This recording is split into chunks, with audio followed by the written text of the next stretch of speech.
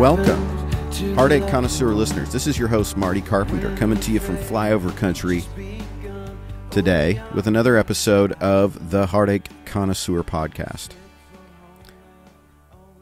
So, when I was a youngster, I don't know, 5, 6 years old, there's this family photo of me floating around somewhere where I'm wearing this donkey costume. I was going to be maybe in the church Sunday school play. I'm guessing I was part of the nativity. And I'm there in a little brown donkey costume with floppy ears that my mom sewed with her very own hands. And I want to pose this way of understanding things to you in terms of the costume. So you can imagine that this is a philosophical opinion, okay? There are people who disagree with this, but my humble opinion is that there is indeed something different between our fleshly nature, if you will, or our meat suit that we're all walking around in here, versus the soul, the spirit, that thing which animates us, that's down deep in us, that electricity, that charge. That it goes beyond just biological processes, that there's something divine placed within us. And it's not that the two are completely separate or unrelated, but they're separate enough that they deserve treatment as perhaps separate entities when we're discussing them. So you can imagine this life progressing, and the first part of your life, let's say, somebody puts you in this costume. You start to learn the rules. I mean, you come out as a baby, right? You don't know anything. You're just all reflexes and instinct and intuition, and your eyes light up and you look around and you crawl here and there and you nurse and you laugh at funny faces and you don't know who's who, and you're not thinking about much. You can't possibly be. A little bit. I'm sure that babies have some rudimentary thoughts about things, but mostly it's all hunch and instinct driven. And then mama comes along and puts you in a donkey suit. And then the games begin. We begin to learn to take on these characters. It's as if we all put on costumes, and they become ever more elaborate. You know, mom and dad pin things to us and add a little of this and a little of that. And we go to school. We pick up some new feathers for our caps. We pick up some new tricks and ideals, and our costumes become ever more elaborate. And we become out of touch with this internal state that we are born with in the form of this soul that's animating the newborn baby. And after a while, this costume gets heavier and heavier and heavier. And then it grows tentacles, and it begins to penetrate your skin and grow roots and get deep. And it's hard to even think. It becomes one. You can't even imagine taking it off. It's this monster. It takes on a life of its own.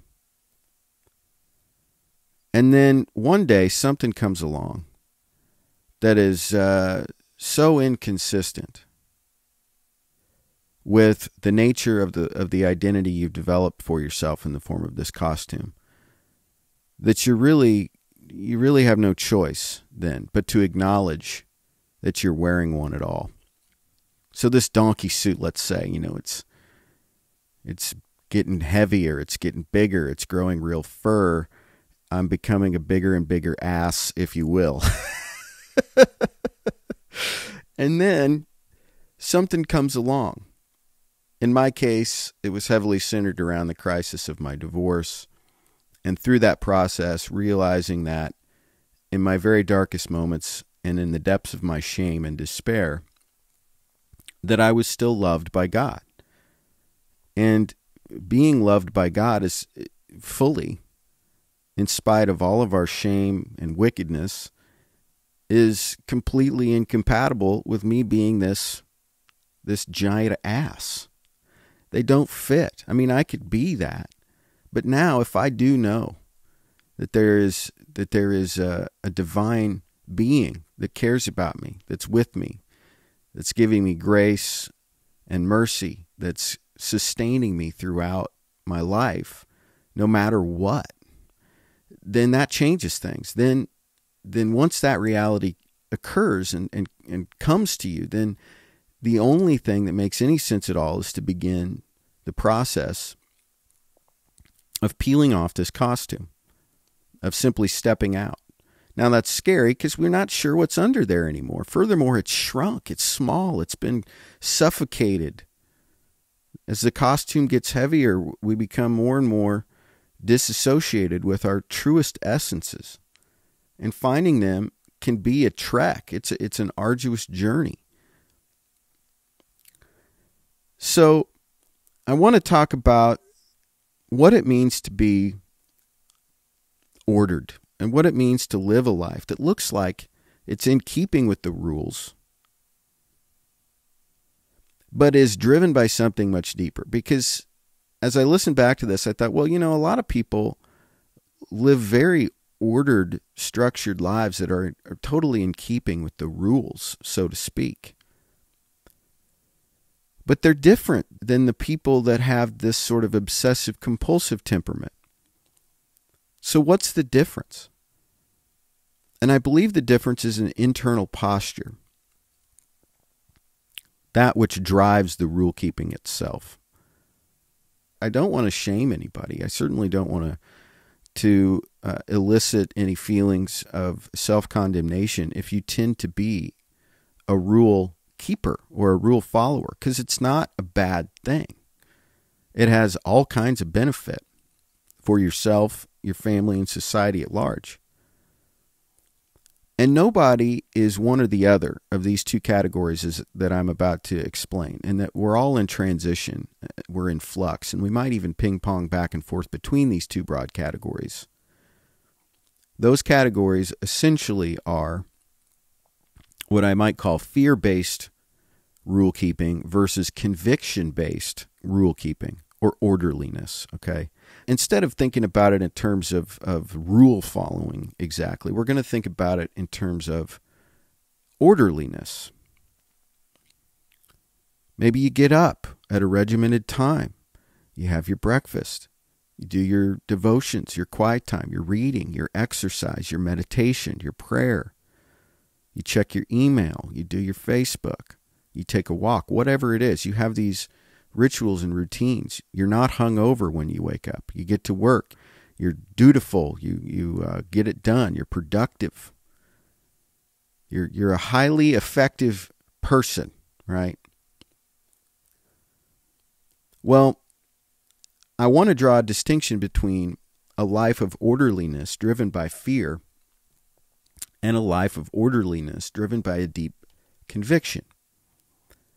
First off, a fear-based life, orderly though it may be, is essentially governed by public opinion and brain-centered, what I might say are brain-centered false beliefs as opposed to soul-centered notions. And it tends to be rigid and inflexible. Whereas this conviction-based ordered life, it ignores this. It ignores public opinion in favor of internal promptings, whisperings, compassion for the self and others. And there's an actual dialogue and communion with the divine, contrasted with a frantic attempt to memorize appropriate behavior according to the mores of our social circle or even our church. The fear-based find their safety in knowing these rules and following them. That is where they find comfort. That is how they do life in this crazy world, is by clinging to these rules. Whereas the conviction-based life is based around an awareness that there is no safety on earth, that there's no such thing. And so even attempting to find and cling to and hold on to safety is a false premise. and that the only place there's any safety at all is in actual faith in the eternal promises of the Lord on high. You see the difference? Well, the rules-based person is doing it. They would say, I'm doing it because it's the right thing. It's what God says to do.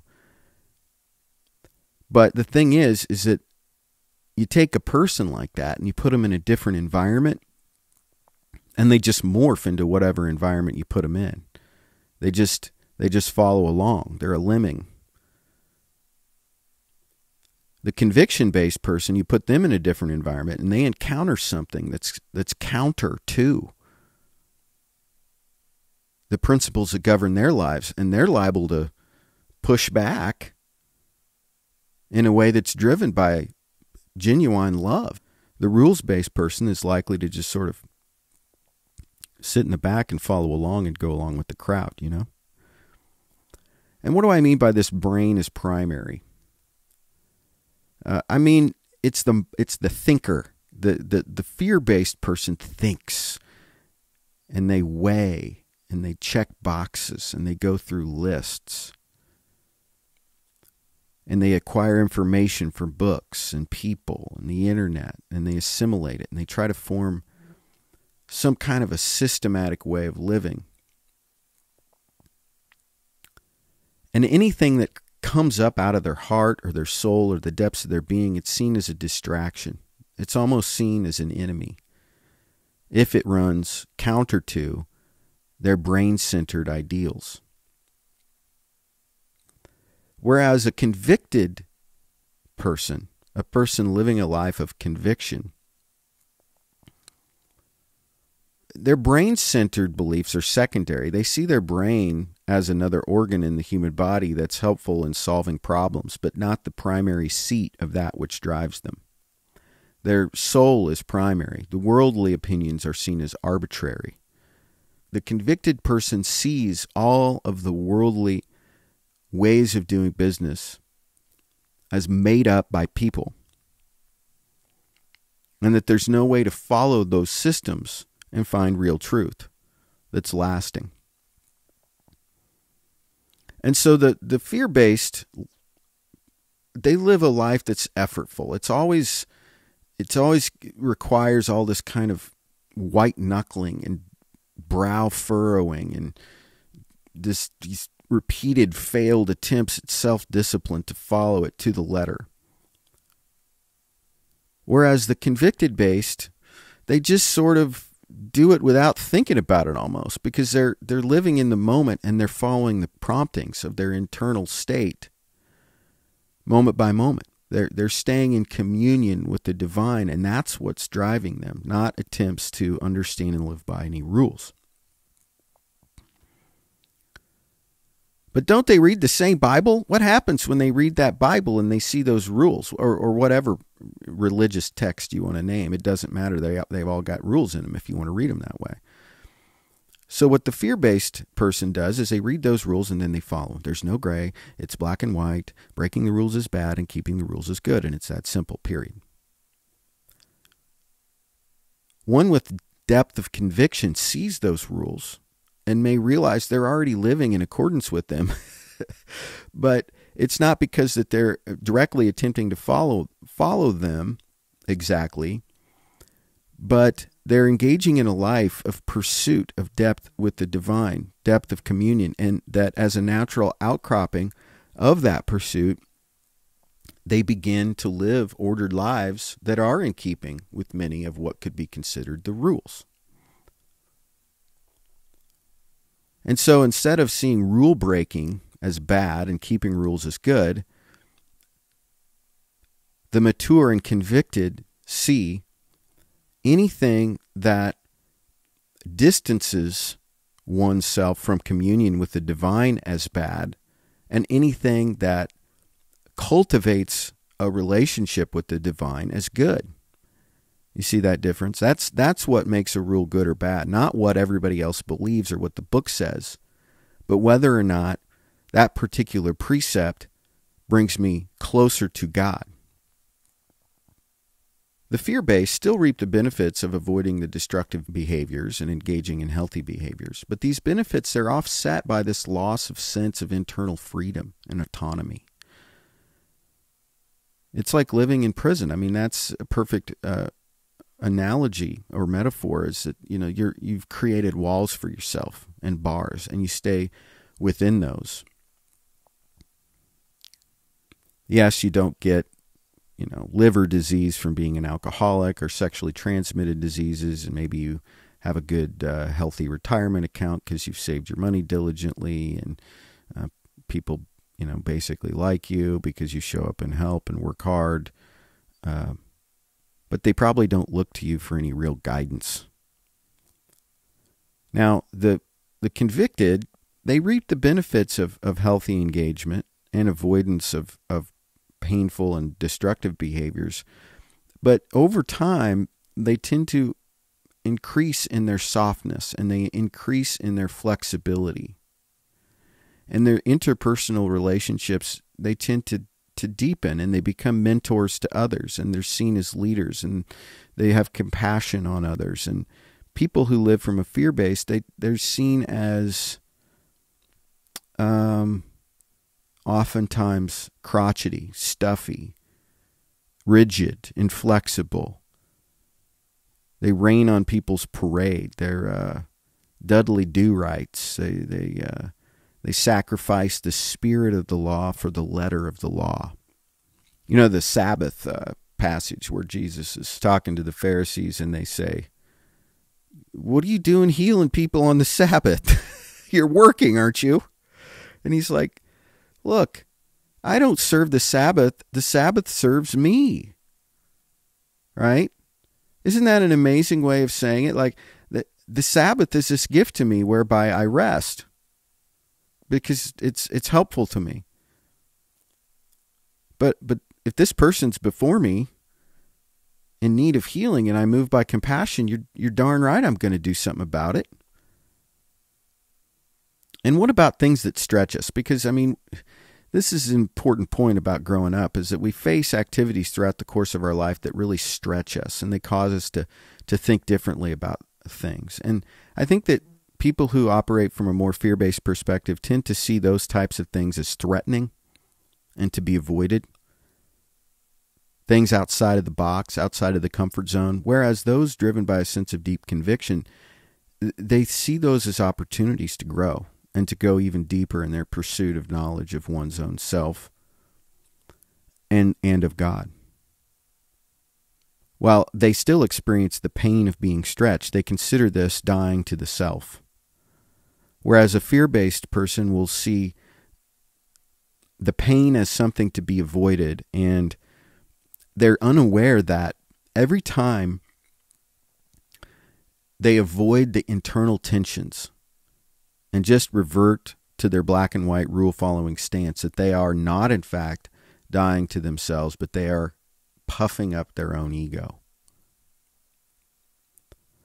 So this is a book that my wife happens to be reading right now. It's called Living Beautifully by Pema Chodron. I don't know if I'm pronouncing that correctly.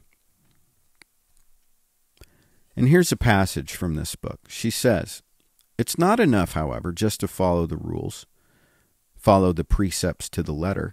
Sticking to the outer form can be just another way of strengthening my fixed identity, a way of shoring up my self-image as a virtuous person, as someone who's purer than others. In other words, it may only strengthen pride." You see, it's back to this costume. It's the costume is the rule follower. And when I follow them, it's just hanging more ornaments and trinkets onto this costume and making it heavier and heavier, as opposed to letting the costume fall away and finding that internal sense of spirit and allowing it to grow and burst forth. I got some feedback from a listener, and I wanted to read it here. This is good. And it's about the last episode that was titled "Sweating Like a Shrinking Church."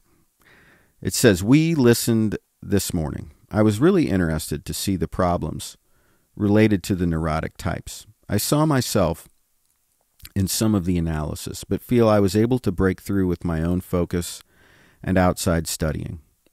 A big dose of real presence of God would bring many out of their comfortable stupor. I am a rule keeper most of the time, and that makes me uncomfortable in messy church. But that is where the real action is. Our pastor gave a sermon this week about our not reaching those who feel outcast. And we had a local couple in our church who are known local drug users. I was pleased to see the warm welcome and hugs that they got as we were leaving. Love is the answer to all. This is a person who is aware of what I'm talking about. This is a person who is in touch with their own fear. They're able to name it. They're able to push through it and love the outcast, even though that person may be dirty and a rule breaker and threaten me harm, and cavorting with them could threaten my reputation. But that's what we're called to do. We're called to lean into our own confusion and pain and uncertainty, and we're called to abandon the black and the white and embrace the fact that this is a messy place down here on earth, that there is no way to fashion an existence that protects us forever from the challenges that earth brings to us. Life is a journey of letting go of the black and the white and embracing the mess. And that's where the freedom is. Don't stand on the side while everybody else is down there playing in the lake, but the water's dirty and I can't see to the bottom, but they're having a great time. I don't know, I might step in the bottom where it's muddy and it's gross. Yeah, I know, but they're having a great time. Yeah, but there's probably fish in there and they might nip at my toes. Yeah, but man, they're having a great time. That's what I mean. You got to just get in there, whatever it is, where your convictions lead you, follow. Even if it doesn't make sense, even if you can't see the outcome immediately in front of you, even if it seems foolish to your rule-following friends and family, follow your convictions. Do the thing that takes you outside of your comfort zone. There you will find richness and depth and life and meaning and purpose and communion with the